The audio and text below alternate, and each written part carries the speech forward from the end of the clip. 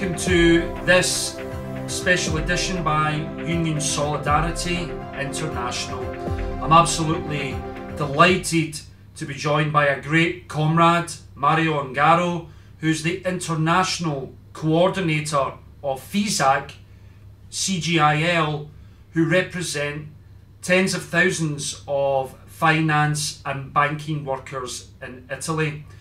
However, it's not the most perfect of topics to be speaking with Mario on, because currently Italian employers are pressing ahead with changing the terms and conditions of hundreds of thousands of workers in the sector, which is resulting in a strike on Friday.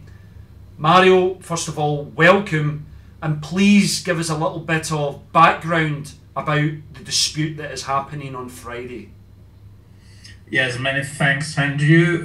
Indeed, we as FISAC CGIL represent around 80,000 members, and alongside with the other major union in the industry, in the finance industry in Italy, I can say that finance in Italy are that our union members are around 200,000 or even more than 200,000 people.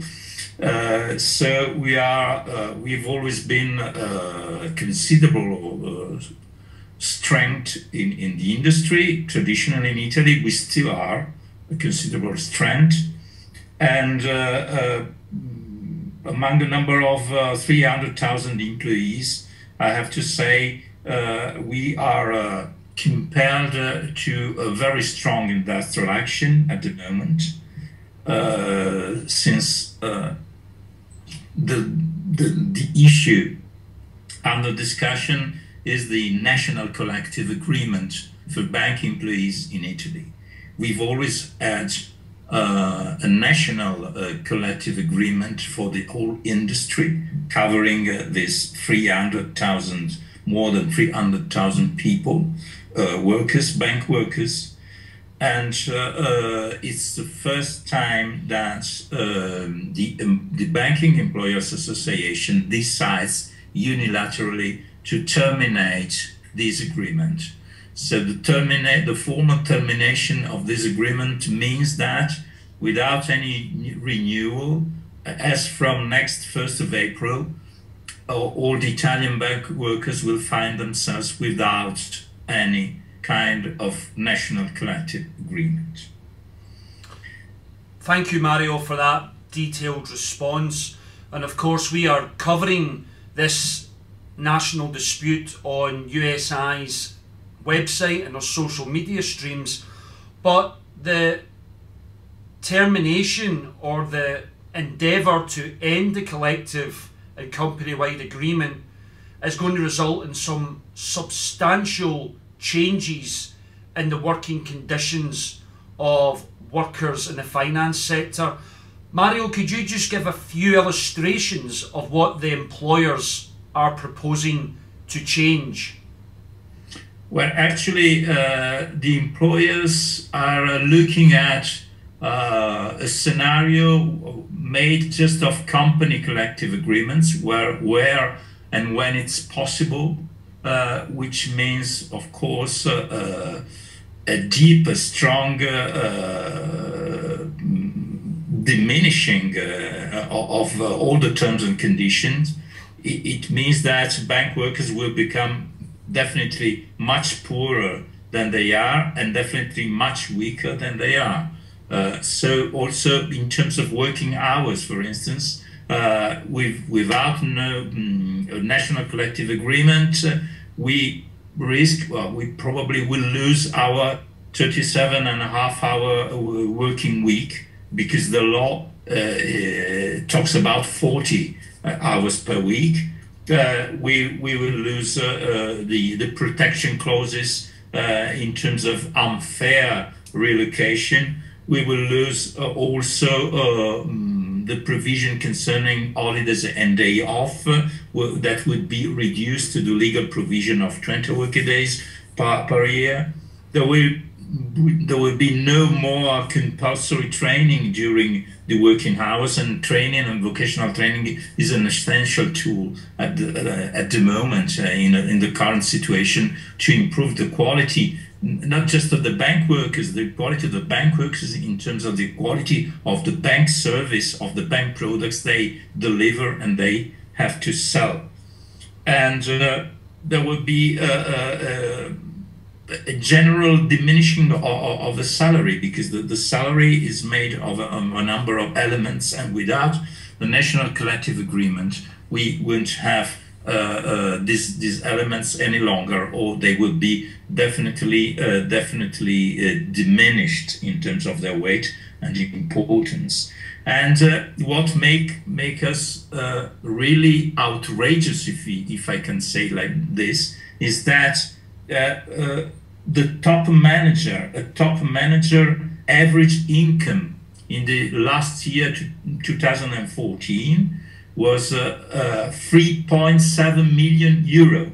I repeat, 3.7 million euro. The average income of a top banking manager in Italy, which means more than 3 million UK pounds, to make it easy for you, while the average income, the average salary of a bank employee in Italy is around 40,000 euro per year.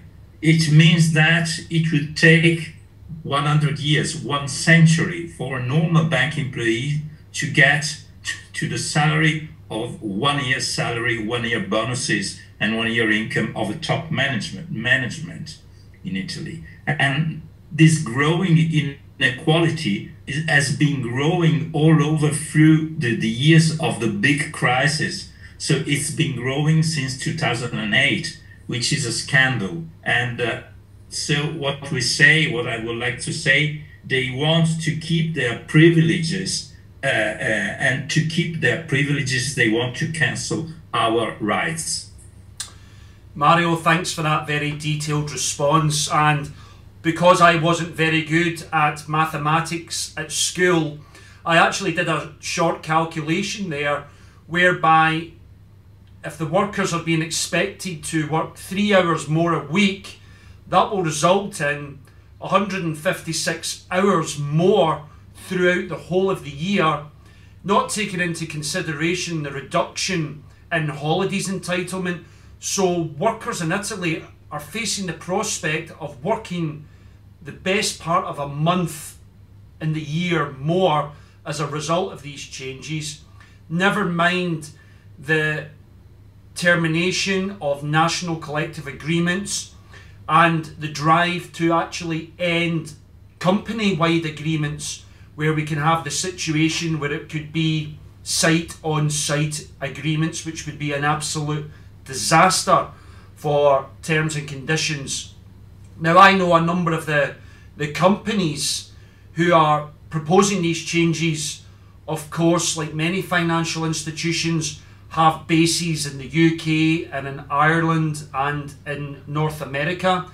Mario, could you just tell us maybe some of the financial institutions who are proposing these changes in Italy, and if they have a presence in the UK, Ireland, or indeed North America? Well, precisely these proposals the initiative to terminate the National Collective Agreement comes from the Banking Employers Association. So it's not coming precisely from one bank or from one group, rather than or from another group. But of course, the National Employers Association is supported by the banks, and alongside that there is also the Cooperative Banking Association, alongside with the private bank association, if you like. But of course, behind this, we have also the biggest groups, Intesa Sanpaolo, which is the biggest group in Italy, UniCredit, which is one of the biggest groups in Italy, and alongside with Intesa Sanpaolo, they are spread all over Europe, I think also in the UK. But consider also that UK groups such as Barclays, for instance, or Credit Suisse, which is based in London, or HSBC have their subsidiaries in Italy, employing many thousand people. So there is a transnational dimension, but the transnational dimension, which is more relevant in my opinion, is that the level of the industrial relations in the banking industry in Italy, in the finance industry in Italy, has always been very high, very powerful. So we've always been very strong in terms of trade unions at the national level, at the company level, and we've always had a very productive, a very strong dialogue, social dialogue with the employers. I don't want to give an impression of a conflicting attitude towards the employers. It's not, we've never had a conflicting attitude. We've also had a very kind of an attitude to the dialogue, to the negotiation, to harder negotiation when it's needed, but to get to an agreement that what we want is a banking industry which is functioning and which is functioning towards the economy in Italy. So if we are now going on a general strike, industrial action like this, is because we are really compelled to. There is no way, no other way to, how can I say, to keep and to fight for our rights and to keep them. And I have to say, we have been organizing, we are still making a number of meetings, because in Italy you're allowed to have meetings with the employees during the working time, 10 hours per year, and they've been participative by a huge mass of people. We are having a big success in terms of participation, which is we predict we will have a stronger and a very wide participation in terms of the general strike we're going to have in Italy next Friday, all day through. Mario, grazie mille for that contribution to Union Solidarity International, and for making people aware of not only the domestic but the transnational implications of the dispute which is happening on Friday. And of course, as you said, it's very important to have that dialogue and conversation with employers to have a functioning financial system. But what you have told us about today is an imposition by the Employers Association which has compelled you to take this action. You have our full solidarity, comrade, and we will be covering this dispute across all of our streams so that people are aware of what is going on within the financial sector within Italy. So thank you very much, comrade.